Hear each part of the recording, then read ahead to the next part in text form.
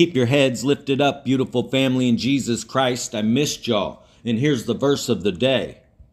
And it's Hebrews 13:5. Let your conversation be without covetousness, and be content with such things as ye have. For he hath said, I will never leave thee, nor forsake thee. Now I'm going to jump right into the signs, right where Jesus Christ said they would be, in the sun and in the moon and in the stars.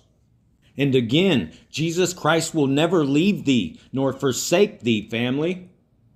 And he will not tarry. His timing is perfect. Everything he does is perfect. So I'm taking you right to child. And as you can see, child is right under the eagle's wing, which leads me to remind you, Psalms 91:4. He shall cover thee with his feathers, and under his wings shalt thou trust. His truth shall be thy shield and buckler. Under his wings shalt thou trust. And it's not a coincidence that the asteroid, star, minor planet, child, is right under the wing of what they call Aquila, the eagle. And remember, the woman represents Israel. And Revelation 12:2 says, and she being with child cried, travailing in birth and pain to be delivered. And the child under the wing of the eagle represents the body of Christ, us, family. And remember, Revelation 12:5, and she brought forth a man-child who was to rule all nations with a rod of iron, and her child was caught up unto God and to his throne. And again, remember the verse of the day. He will never leave thee nor forsake thee, and the child will be caught up to the throne. We will be raptured. Everyone that has the Holy Spirit, Romans 8:11. But if the spirit of him that raised up Jesus from the dead dwell in you, he that raised up Christ from the dead shall also quicken your mortal bodies by his spirit that dwelleth in you. The quicken your mortal bodies is the being changed in the twinkle of an eye. So again, if you have the Holy Spirit that he sent on Pentecost, you will be changed in the twinkle of an eye and caught up. Raptured. And the anniversary of when the world is recognizing when Jesus Christ was caught up, Ascension Day, is just a couple days away, May 9th. And today's May 7th, and we'll start with Acts 1:7. And he said unto them, it is not for you to know the times or the seasons, which the Father hath put in his own power, but ye shall receive power. After that, the Holy Ghost is come upon you, and ye shall be witnesses unto me both in Jerusalem and in all Judea and in Samaria and unto the uttermost part of the earth. And when he had spoken these things, while they beheld, he was taken up, caught up, raptured, and a cloud received him out of their sight. And while they looked steadfastly toward heaven as he went up, behold, two men stood by them in white apparel, which also said, ye men of Galilee, why stand ye gazing up into heaven? This same Jesus, which is taken up from you into heaven, shall so come in like manner as ye have seen him go into heaven. And you all know it's true. Jesus Christ is coming back on a cloud to rapture the bride. When he comes back at the end of the 7 years, he touches down on the Mount of Olives. Two different events. The rapture, he comes like a thief in the night. The second coming, everyone here will know the day that he comes. It'll be at the end of the 7 years. Now back to the signs in the sun, the moon, and the stars that just created the sign of Jonah and Nineveh, which was a 40-day warning for Jonah to warn Nineveh to repent. And the biggest rapture signs that we've ever seen in history. Well, all glory to our Father in the name above every name, Jesus Christ. I was just in Rapture, Indiana, and I drove back through the path of the eclipse. And it's obvious that he created this sign and this eclipse to tell us to repent from sin. And if the body of Christ would repent and humble themselves, then he might have mercy on the United States of America and the rest of the world. But as I drove through Indiana and Missouri and Kentucky and Oklahoma and Texas, there was tornado warnings and flood warnings on the whole path. I drove by this motel that was completely demolished. And there's still warnings. And there's going to be more tornadoes and more destruction. And Jesus Christ is telling me that it's going to happen through the rest of the 40 days that leads us right to Pentecost, Holy Spirit Day. So let's all keep praying for America and Israel and the whole world, and praying that God has mercy on the world until he comes and takes us home. And all glory to our Father. I showed you all these signs around the eclipse, including Jerusalem, right behind what they call Cetus, the well. And on Ascension Day, on May 9th, in just a couple days, you can see that Jerusalem is now in what they call Cetus, the well. And today, right above Jerusalem, you could see that the moon is right next to the sun, in between what they call Jupiter, Uranus, and Venus, right underneath the false god that they call Aries, right now, today. And when you go through the days, you can see that the sun is lining up with what they call Uranus, Jupiter, and Venus is catching up and running with the sun all the way to June. And in June, Venus will be lost in the sun. And you could see it disappear right there in the sun, what they call the bright morning star, Venus. Now back to the sign of Jonah, Nineveh, the X, the two eclipses that made the X across America, dead center, directly in the middle, Rapture, Indiana. When I got there wasn't anything there except for one house. So I did some research, and there's only one person that lives in Rapture, Indiana.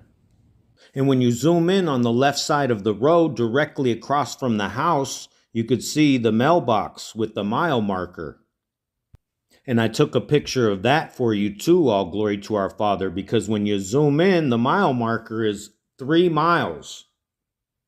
And 3 miles from Rapture, Indiana is a little town called New Harmony, Indiana. And when you look at this man's mailbox, you could see that it looks like it's 3,800. One of the numbers are missing. So 3 miles away from Rapture, Indiana, where the only house is, and that's the only thing in the whole town, I stayed in New Harmony, Indiana, 3 miles away. And they put me in room 155, and I looked it up in Strong's, and the definition is a request in Greek, a petition, a request. And in Hebrew, the definition is glory, a cloak. And when you scroll down, it comes from Adar, and it means garment, glory, mantle, robe, splendid. And inside that room, 155, was this picture of fallen angels.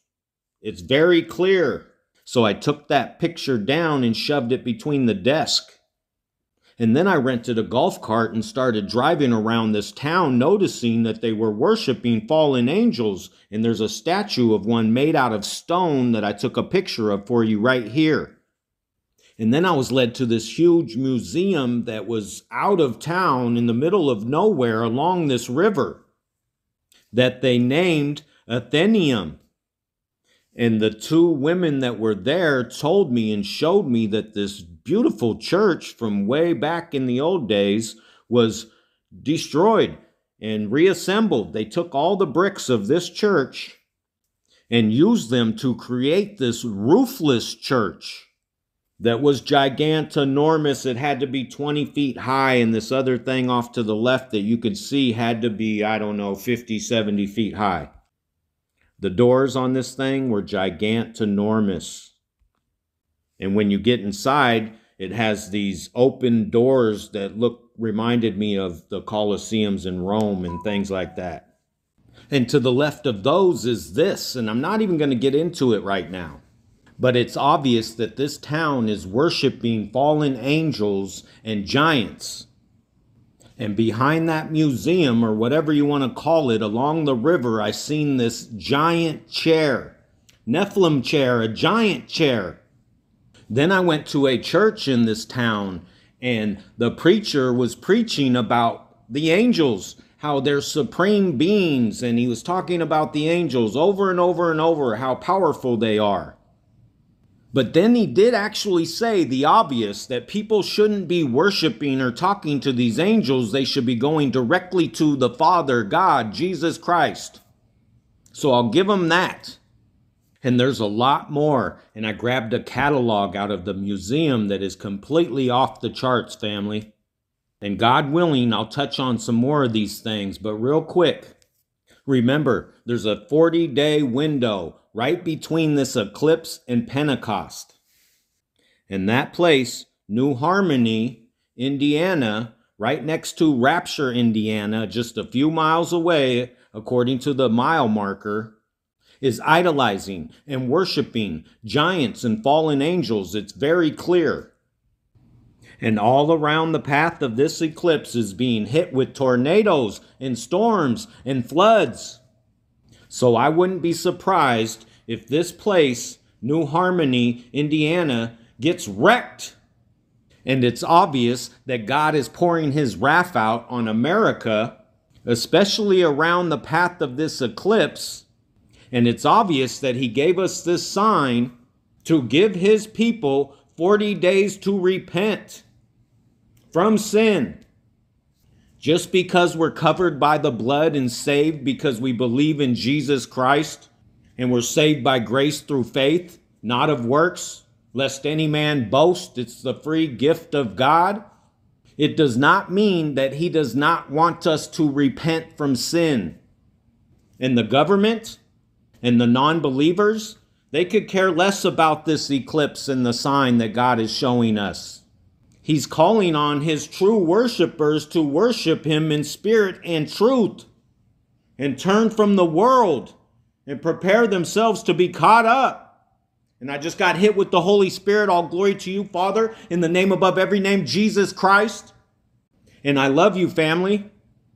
And I'll be back shortly with more signs in the sun, the moon, and the stars, God willing. And all glory to our Father in the name above every name, Jesus Christ, for you, family. And most of all, thank you, Father God. On this trip, I handed out backpacks full of supplies and New Testament Bibles and food and water and tents and cash to whoever I could. And as soon as he gives me the funds to get more backpacks and tents and everything I need to go back out on the streets, I'm back out on the streets. All glory to the Father. So if you're able to, and he's leading you to donate to this ministry, my PayPal link and my P.O. box is under this video in the description box. And I'll wrap it up with this. After the service at church, most of the people came up to me asking me where I'm from and why I'm there. And I told them I'm from California and I'm on a mission for Jesus Christ. And I asked them about the eclipse, if they seen it. And they did, because they couldn't miss it because the whole place turned dark. And I told them that was a sign from Jesus Christ that he's coming soon. And they said, we don't think he's coming for a long time. And I told them Israel's at war and he's coming very quickly. We're in the very last days. And he said that the signs of his coming would be in the sun and in the moon and in the stars. And that's exactly what they seen happen. And I got lit up with the Holy Spirit and I showed them the holy bumps all over me and I testified. And I warned them and told them that that total solar eclipse that just went right through their town was a sign from God, Jesus Christ, and he is coming very quickly.